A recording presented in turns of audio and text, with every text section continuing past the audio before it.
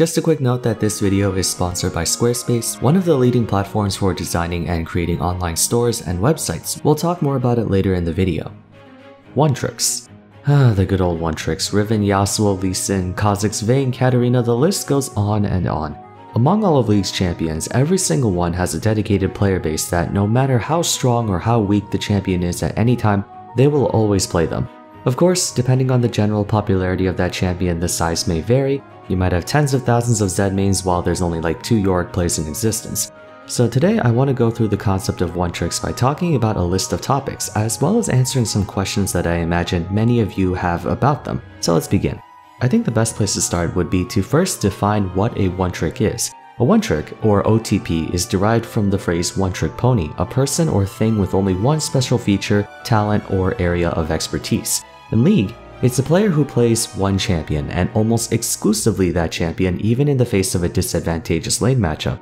Whether out of loyalty or necessity, one tricks are only proficient at that champion and generally perform worse when piloting any other. What's the difference between a person who mains a champion and a person who one tricks? Easy way to tell is if they have a very disproportionate amount of games on that character and no one else. I'm talking like 95% or more of their games is on one champion.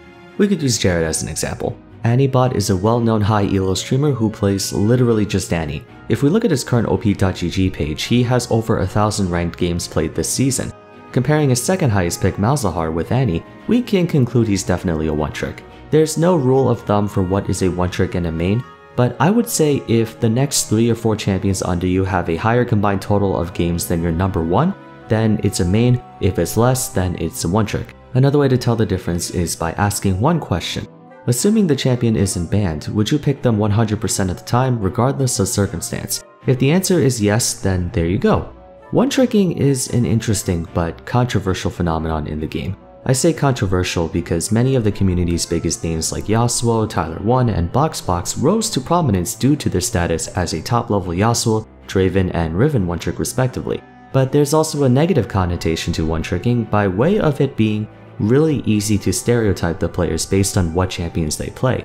You've heard it a dozen times. All Yuumi mains get carried, all Vladimir one-tricks are virgins, all Riven spammers have a bigger ego than a brain, all Lee Sins miss their Q, Rengar mains are toxic, so on and so forth. So it's hard to exactly pinpoint whether or not one-tricks are a good or bad thing in League.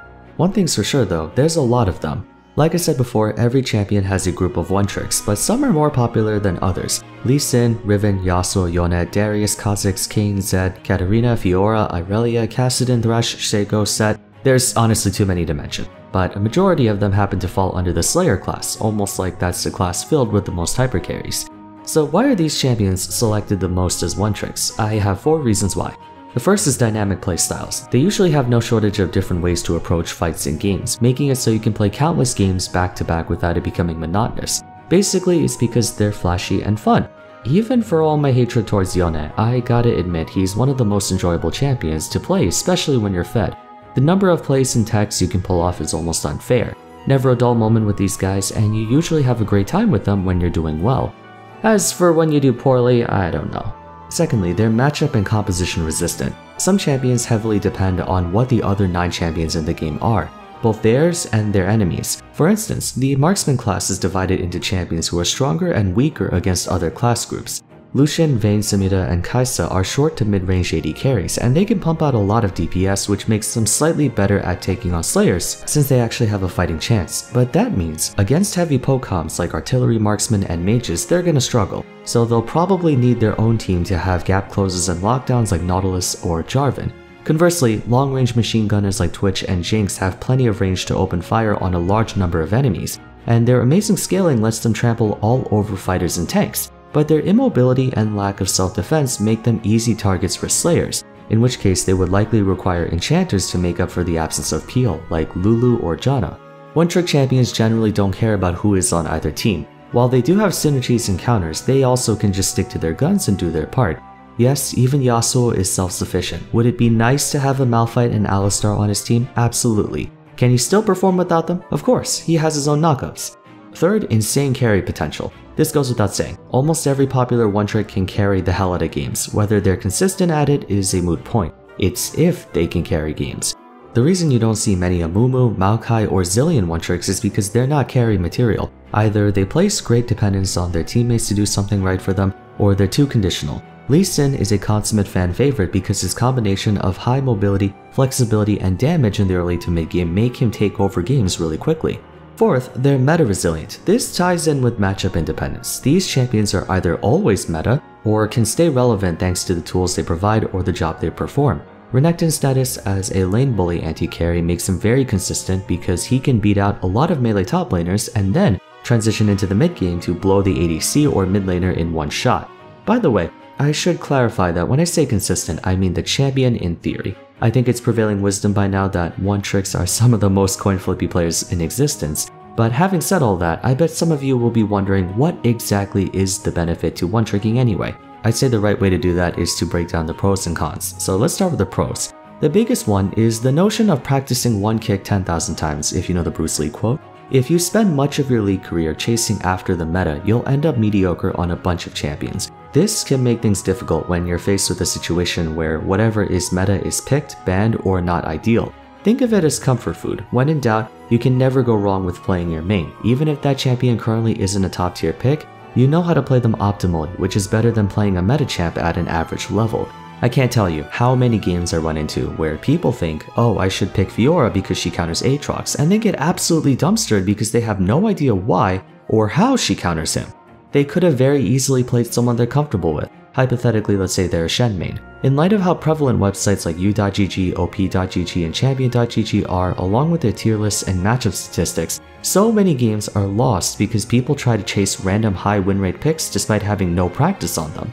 Moving on, one-tricks can actually help you develop a better understanding of macro, especially for that role. Constantly jumping from champ to champ implies you're going to spend an inordinate amount of time simply learning how to play each one, giving you less time to actually advance further in whatever role you're playing. It's like having nothing but one-night stands. Sure, it sounds fun playing around with a whole bunch of people, but you never develop a meaningful or deeper connection with someone.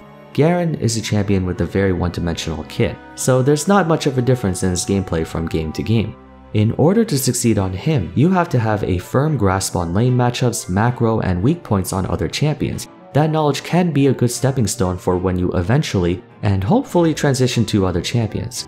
As for the cons, you run the risk of developing a very myopic and narrow-minded perspective of League.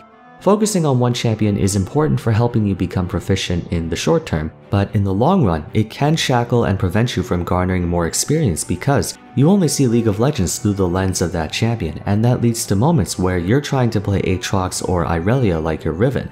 Often, the longer you one-trick a champion without at least trying a few new picks here and there, the more difficult it is to break that muscle memory and the more inflexible you become. It depends on what you play, but there are a lot of differences from one champion to another. Not just down to their individual capabilities, but their role in a team fight, even within their own subclass. Vladimir and Anivia are both battle mages, but they play vastly differently, so there's a fine balance between specializing in something without being completely locked in. And a lot of one-tricks don't know where that balance is. In the words of everyone's favorite uncle, "It is important to draw wisdom from many different places. If we take it from only one place, it becomes rigid and stale." Additionally, one-tricking has this issue where it can also create a warped or inflated sense of one's own skill, also known as ego. It's pretty common for one-tricks to climb very high up in the rankings by virtue of their champion's strengths and the ins and outs of how to apply them. For example, whenever you run into a 70% win rate smurf, they likely do that by spamming one champion, whether that's Kha'Zix or Camille or Aphelios. And in higher ranks like D2, D1, Masters and such, there are so many players that got there by one-tricking, even though their macro and game knowledge are Plat 1 level. That's why there's such a toxic culture surrounding one-tricks in League, because they have a tendency to develop superiority complex thanks to all the Reddit montage plays they post, and the fact that they can reach a higher rank through their one-trick than if they were to play with a diverse pool. Now comes the question, is one-tricking a bad thing? No. They're a natural part of any game community. Heck, they're a natural part of human psychology. We are creatures of habit. Even the most spontaneous and ambitious people have routines. Waking up, eating breakfast, brushing your teeth, exercising, jerking off, what have you. It's in our nature to form structure and routines within our lifestyles. People think one-tricks are only in competitive games. Not true. Think Pokemon. How many of you who played a Pokemon game a second time or third time have used the same team as you did in the last playthrough? How many of you who created a new Minecraft world went about your progression in the exact same way? How many of you who start a new campaign of Fire Emblem use the exact same units and exact same strategies to win? How many of you choose the same outfits, class, and whatnot when you decide to try that old MMORPG you used to play back in the day? There is nothing inherently wrong with one-tricking because we enjoy familiarity. There is a certain comfort knowing the champion you're playing like the back of your hand, and while some of us like to try out new releases like Akshan, it's nice to know that you always have that one that you can count on whenever you're tilted or just want to turn your brain off and play. Of course, it depends heavily on what champion you one-trick. Obviously the Rivens, Leesons, Yasuos, Shaco's, Vaynes are turbo toxic, but Aurelion Sol? Sol one-tricks are some of the most chilled dudes you'll ever see, and they hard carry almost every game I meet them in.